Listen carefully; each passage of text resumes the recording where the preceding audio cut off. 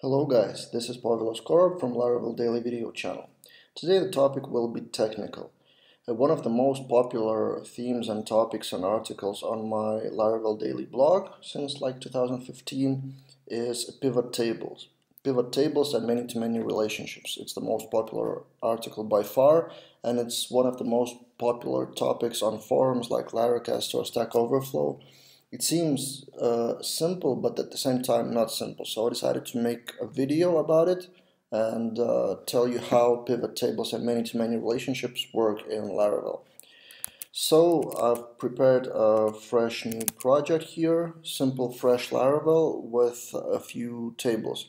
So users table as default Laravel, and I've seeded a few users here.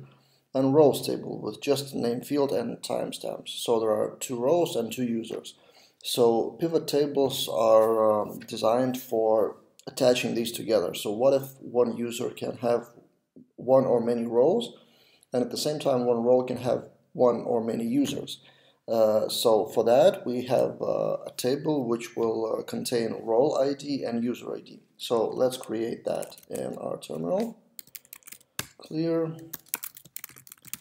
make migration, create role user table. Okay. I will copy the syntax from official Laravel. I rarely remember those things by heart. I usually copy them. So we have user ID with foreign key to users, and we have role ID. Role ID, 2 roles. And here I do remember drop if exists role user. Okay, think we're good. Yep, good. Let's try to run migration.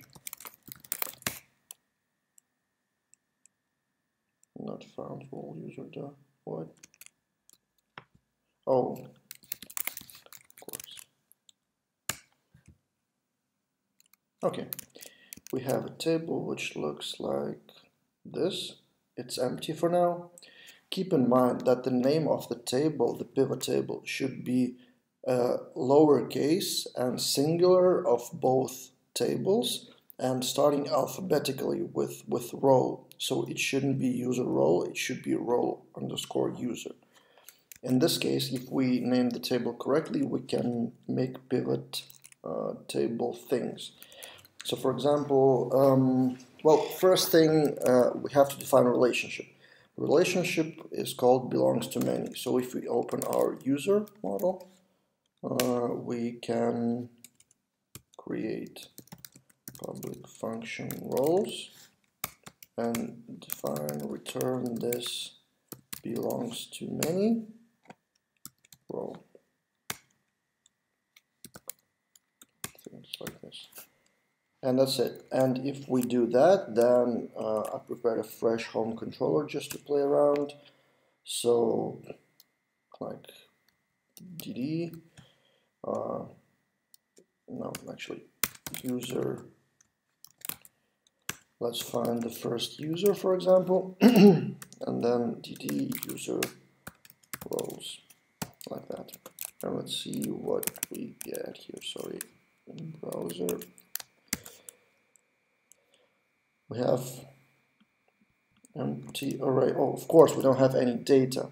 So actually, let's start with attaching the data. So there is a function called user roles attach, and we attach role ID. And now attach. Well, I'll check the documentation. Attach. All right, of course, brackets.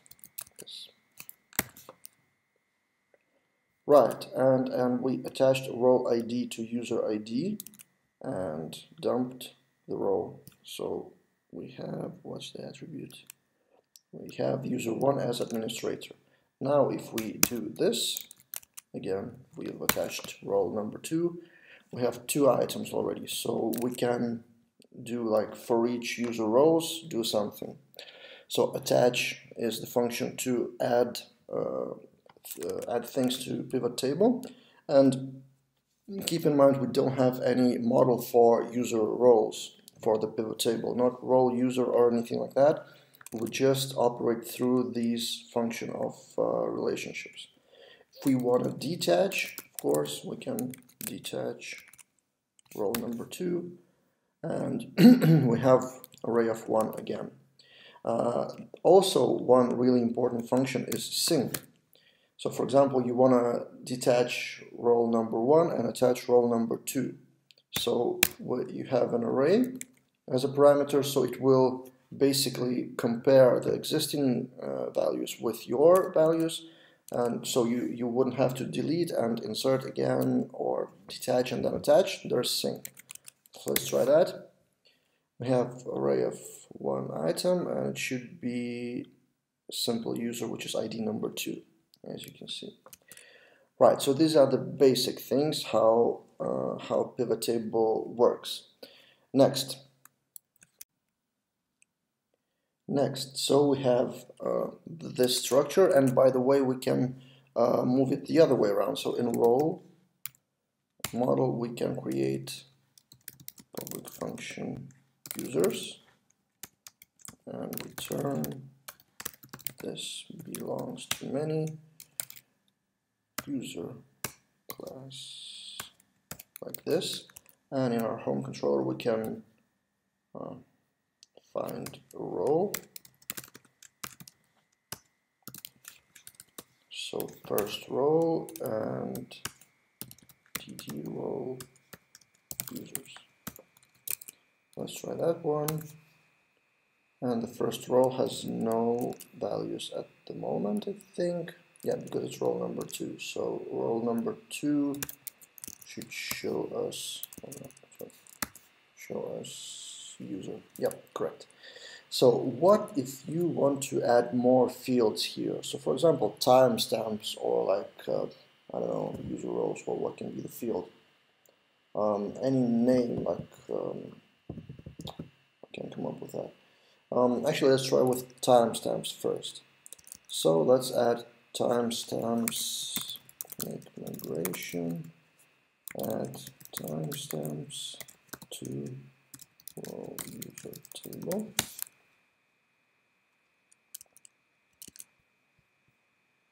Okay, again I'll copy something from here. Okay, so we have role user and table timestamps, and we don't need done migration for now. Let's run autism migrate again.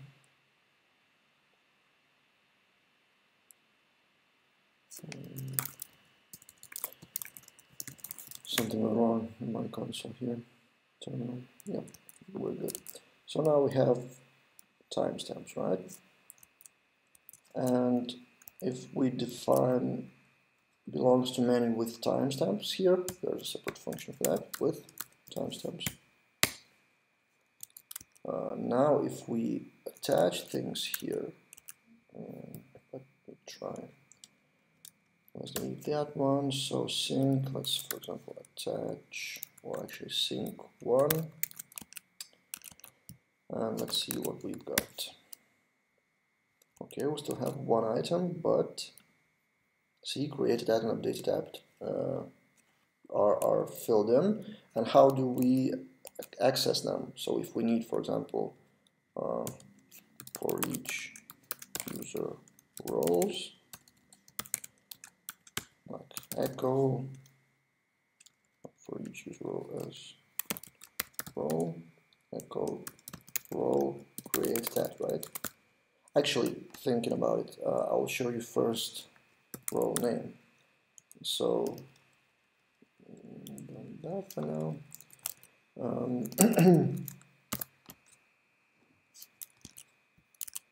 Undefined user. No, we'll do that thing.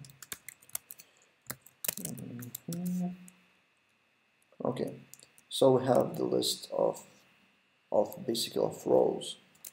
But if we want to add something from the pivot table, like created add, we need to add another thing called pivot.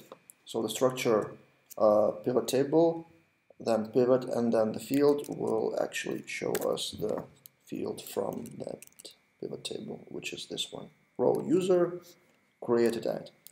And the same thing is actually with any other field.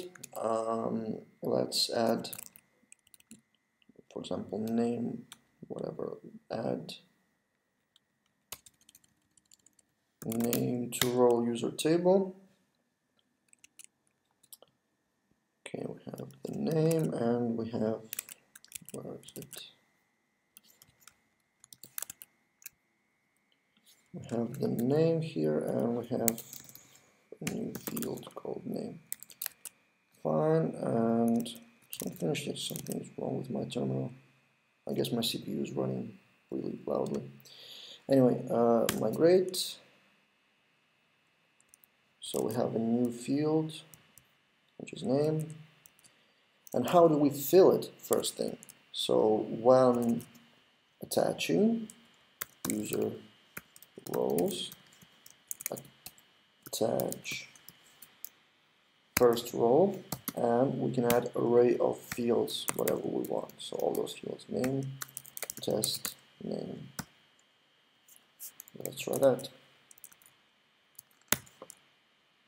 Okay, and now actually I didn't delete that one. So see, we have the second created add, and the result of the pivot table is test name.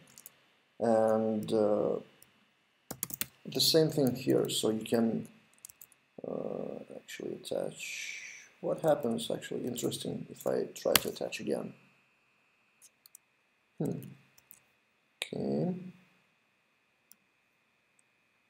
It did attach it here. Interesting, it does allow multiple rows. Okay, it should be restricted probably, but let's try sync. And it should be the only row left, I hope. No, sync doesn't work. Actually, let's delete all the rows here and try that user row sync. What did I miss here? Okay, anyway, attach and name. Alright, that's what I forgot, of course. We need to define the name here with timestamp and then with pivot columns name. So we need to define that field in the relationship. Now we see that. Now I'm attaching and I see all those three names. Yeah, so basically that's it. Sorry for a little confusion here. I've forgotten some things which I've used a long time ago. But this is how the pivot table works, basically in Laravel, and I hope it's useful for you and you will use it in your projects as well.